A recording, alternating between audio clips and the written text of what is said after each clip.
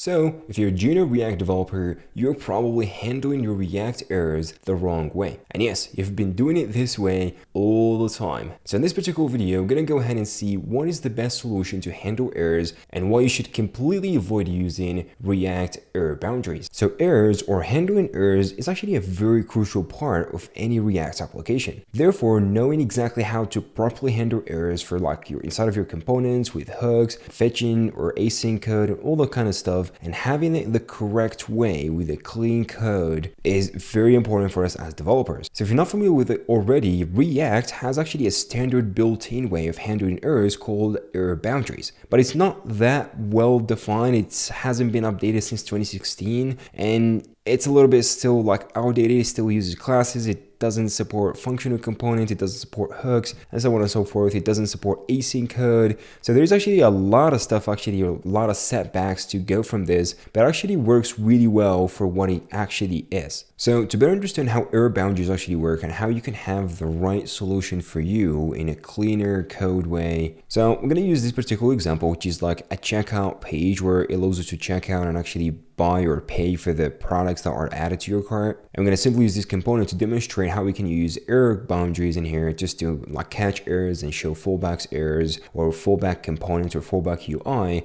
when an error is thrown away. So screws in here, I got 3 error handling ways. The first one is using state, which is the normal way where you have like an error state in here, and whenever there's an error happening, you update the state, you set the error in here, then you can basically use the state in here to render whatever error component you have. The second one, error boundaries in here, which are using the standard React error boundaries, or the third one, which using the custom error boundaries package. And let's see how each one works and which one is the best for you to use. So if you start with the using state in here, it's pretty simple. So all you do in here, we do have, you got like a state in here, you just do set error and error, and this actually is simpler because now we have only one error. But imagine if you have multiple errors that you need to handle, and yet so here you can need like you need to put multiple states in here, so on and so forth, and you handle all those states and actually check of it. It gets harder and harder. You have more errors to handle and more errors to like render the errors for. But for us right now, for our example, it looks a lot simpler. So we simply have an error in here. So let's imagine where we're fetching. So we're doing fetch cart items, and when we fetch in here, if it catches anything, so if any error got thrown away, if something happened during the async call in here when we try to fetch the cart items from an API endpoint, or anything happens along the way, so we simply check, if there's an error, we simply go ahead and update the state with an error in here, and once the state is updated, we just go ahead and do a simple if state check, like checking in here before our actual GSX, and we simply return our error component in here, providing the actual error message, and the error component here simply is just going to be rendering an error page, providing the error we just passed away. And that's the simple solution, and that's what most people actually use for simple errors. But this doesn't have any good sides. You can use it, but it adds complexity as more errors and errors needs to be handled inside of your application or components in general. So for example, inside of the fetch cart items in here, which is just basically doing a fetch to fetch the products and just having the products in here, let's say, something is being thrown away, even though like in here, just be using this to simulate an actual error or like an actual network error or something. It says, error, cannot fetch products, server is down. So if you save and we get back to our component here, refresh, as Chris in here, if there is an error, and if you open up like quickly the inspect tools, and if you quickly look at the console in here, you know, there is like cannot fetch products, server is down, that's being thrown away. So it didn't actually fetch, and that's why we're seeing this error message. So using this way is simple enough, super straightforward. But if you have multiple errors or at least multiple components per error, you want to render them for a different type of errors, it's going to get a lot more complicated than this example. Or if you want to like have it like an error, kind of like generic error that you want to display whenever an error comes up in your application. So this is actually going to get a little bit harder because you need to have the state, you need each component in the tree should have access to the state and actually be able to set the state. You can do that using context, but as I said before, it gets more and more complex when you have a lot of errors to handle. For the second way, or the second solution of how you can handle errors, which is using the standard error boundaries, the React error boundary. So simple in here, you need to define first your error boundary. So you can have, or you can define multiple error boundaries, like depending on what logic or what you want to render per error boundary. So for example in here, the error boundary has to be a class. It doesn't support functions. You can't have them as functional components or use hooks inside of them. That's not possible. So that's the first downside. So you have to be a class in here that extends to React components. You do some state in here if you're using TypeScript. You do a constructor that you're going to put the state, for example, has an error and the actual error. And this particular class component has to implement two very important methods. The first one, get derive a state from error, which is a static method that returns the state when an error is being actually catched. So when the error boundary actually detects there is an error that was thrown away from like a component or a child component just inside of it, it will actually call this particular method, and this method should return a new state that actually gets applied to the component state in here and switch it. So for example, when there's actually an error being catched, we need to change has error to be true. So our component in here would know, oh, there is an error. I need to flip the render. I need to render the error product error in here because, because there is actually an actual error. And the other one, which is component did catch in here, there's actually just a callback that gets called and you can do whatever login you want in here. For example, we can do a console log error and it has like error and info. So you can do pretty much anything. You can actually call like your API service and report errors that are happening. And of course, inside of the render right over here, we want to render our actual components that handles the errors. So we render our products fetching error component here and passing it the actual error, which is the same component we used before in here, the same thing. So if we check, oh, if there is an error, we render that. If not, we simply just render the children and everything else has to come inside of it as a child. So it has to look something like this, where error boundary is the parent and all the children here inside of it. So anything is going to get thrown inside of any of these children. So for example, if you have like throw method or anything bad thing happens during the life cycle method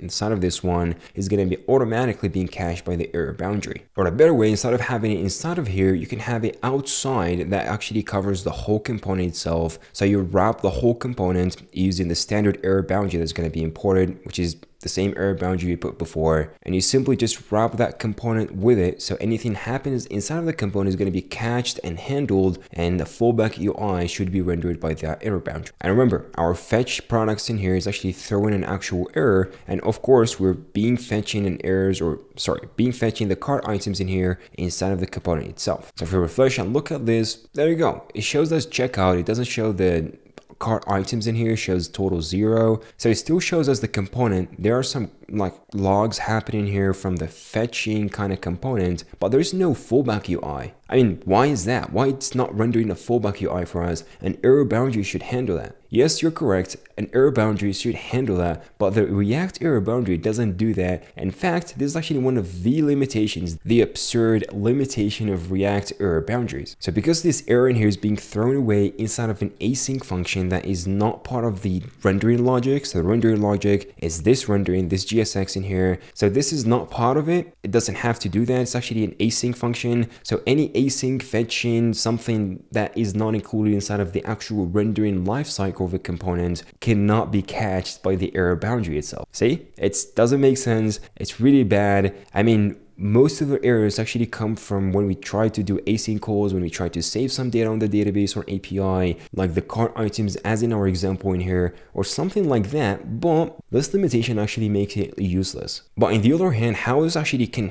work and how we can handle the errors. For example, if we go inside the checkout summary, which is inside of the rendering logic, is actually part of the GSX tree in here of our child component, which is inside of the error boundary. So let's say there's something wrong and happening here. Let's simulate this and let's just go ahead and throw an error, say, oh, unexpected render error occurred, and save that, go back to our code in here, and hallelujah. And now it's being handling the error correctly. It's showing us the fallback UI. It works as expected, and that's actually the error that's been happening. So yes, React error boundaries cannot handle whatever inside of the async or anything related to that. It can only handle what happens or the errors that are being thrown inside of the React's rendering lifecycle itself. And that leaves us with the last best solution for you to handle errors in React, which is using this really awesome package which is called the React error boundary. And if you just look at the weekly downloads in here, just gonna tell you the full story. It has almost 3 million downloads per week. So that tells you this is a very reliable component. All right, so how can we use this component? For example, in here, if you can jump and get back to the same thing in here. So we got another component, which is basically the same as the other component that renders the checkout summary, cart items, and checkout button, so on and so forth. It does the fetching in here inside of the use effects with our fetch fetching,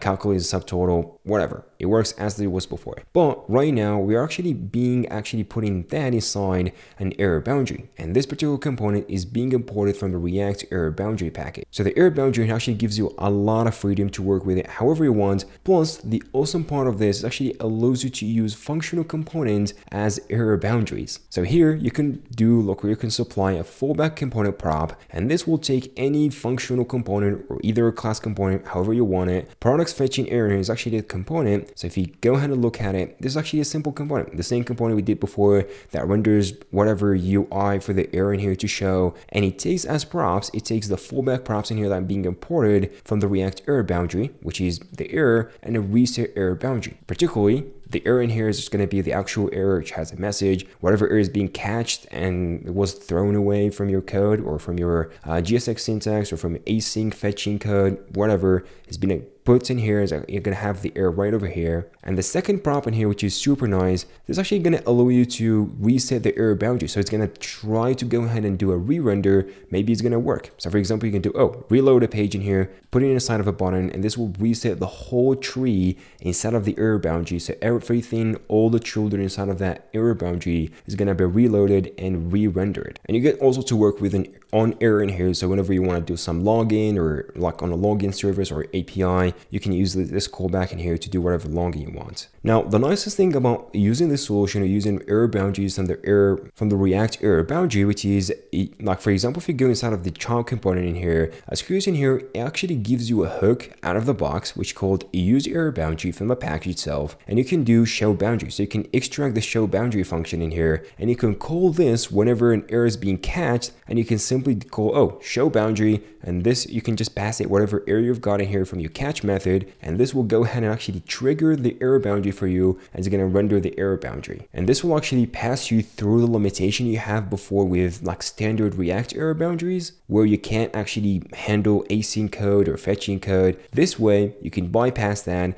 and you still can use actually a standard, because this error boundary in here is still a mix between a standard error boundary, and it has some extra features into it that make it usable with like functional components, and you can use it the way we use it right over here. Now, since our code in here is actually throwing already an error that, cannot fetch products, server is down, if you look at the web page in here using the new ones, it works perfectly, and it actually handles the error, it catches the error, and it shows the fallback UI. And for instance, if we try to go ahead and look or click on the reload page in here, you click on it, it tries as curious in here, it tries to go ahead and re-render everything. So it tries to do a re-render, but yeah, it's still, because it's still throwing the same error. So we're always going to be able to like see this error boundary. And even if the error is actually happening inside of a child component, inside of the like rendering lifecycle in here, like you're throwing an error in here with an unexpected render error occurred. If you go back and you do, for example, refresh, unexpected render error occurred, it still actually handles that, and it shows you a fallback UI. So anyway, guys, thank you for watching. Hopefully this actually gave you an explanation of how you can handle errors the right way in React, and how you can use this awesome React error boundary package to catch your errors the right way.